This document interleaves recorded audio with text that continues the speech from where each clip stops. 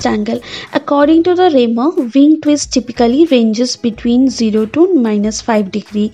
This number applies to unconventional wings which are swept after. Here the twist is used to avoid the tip stall, which is a characteristic of an untwisted and aft-swept wings. Now, twist can be of two types. One is a geometrical twist and second is a aerodynamic twist. Geometric twist further of two types. One is a wash out and wash in.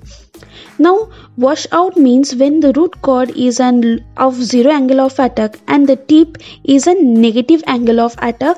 Such kind of phenomena give an wash out twist. But keeping in mind both the airfoil of same NACA series.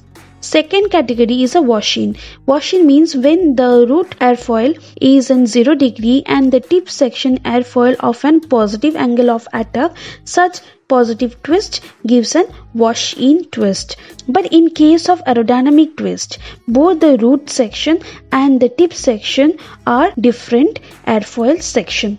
It can be, as you can see in the figure, that root chord section they have considered NACA 634221. The thickness is around 21%, whereas the tip section they have considered the NACA 0024. That means thickness is 24.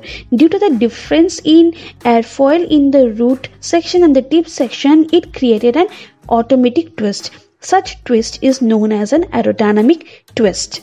And it leads to an wing incidence, that is IW. So twist angle is equivalent to the wing angle at tip and the wing incident at the root. So based on this criteria, based on your design criteria or the reference table, you can choose a proper angle of incidence for your design aircraft. So